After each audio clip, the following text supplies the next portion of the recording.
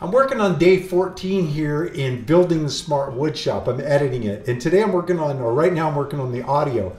Now I'm laying in music underneath, and it'll be really quiet. In fact, you probably won't be able to hear it that well, but I just want some continuity. I have the sound of the saws and stuff also turned way down, and then I'll be adding in my voiceover once this is all done. But what I need to do is I need to make this song the same length as the video. So I've got my video here edited down. I've done the rough edits, and now I've done a couple of the final edits, and I've got it down and sped up and all the things I want to do. And it is exactly 2 minutes and 24 seconds and 22 frames. So I know I want to make the song ends a little bit, you know, kind of dies off a little bit short of that. So I think it looks like it dies off about 3 or 4 seconds early. So instead of making it exactly the length of the video, 2 minutes and 24 seconds, I'm going to make it maybe 2 minutes and 28 seconds, and then I can fade it out myself. I'll right click on the song on that track, and I'm going to choose Edit Clip in Adobe Audition. And once it opens up in this companion program from Adobe, I am going to, you can see the waveform here. I'm going to right click on it, and I am going to insert into multi-track. I'm going to create a new multi-track, and I'm just going to call this day 14 because I won't need this exact length of song for anything else.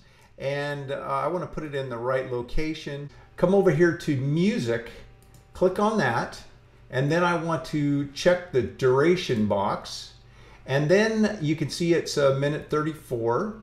So I'll drag this over to 227, 228. Let's make it 228. And then I don't want to stretch it because that makes the music sound funny. I want to remix.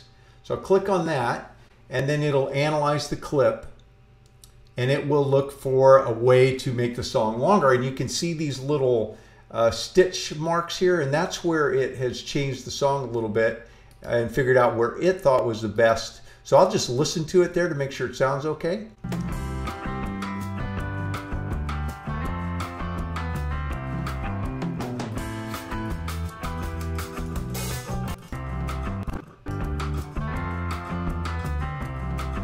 Okay, sounds perfect.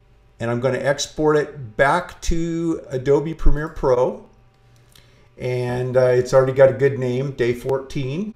And now it wants to know if I want to have a new audio track, and I'll say sure, and it drops it in, and you can see it down here. So I've got this one. I could mute this one and leave it, but I'm going to just go ahead and click on it, delete it, and I'm going to drag this other one up, and I'm going to put my next track below that, and that'll be my voiceover. But now you can see that it's about the right length, so I want to check my intro here.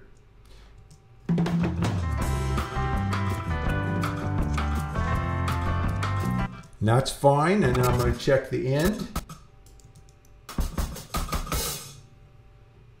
Kind of ends abruptly, but that's the way the song ends.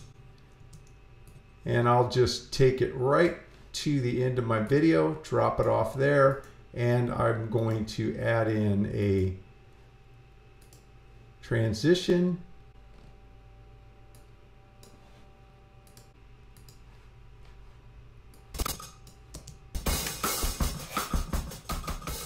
Well, there's a simple tip in using Adobe Premiere Pro, and I'm sure other programs have something very similar. So if you want to make a YouTube video, now you know how to make the music fit. Thanks for taking the time to watch. Have a great day.